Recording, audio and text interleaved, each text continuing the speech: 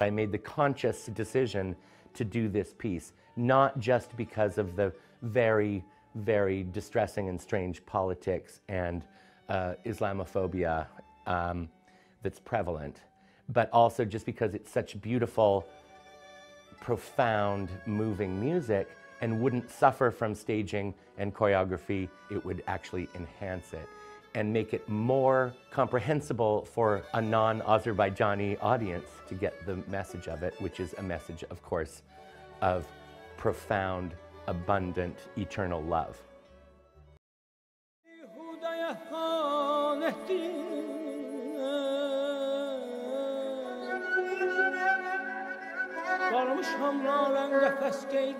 Layla and Majnun, throughout the Middle East, North Africa, South Asia, everybody knows this story.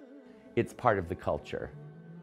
The character is actually named Kais, Layla and Kais, but because he's driven mad by his love for Layla from childhood, he's labeled crazy, love-crazed Majnun. That's a term that's used all over the world, the Muslim world specifically, to mean someone who's out of his mind in love. About it.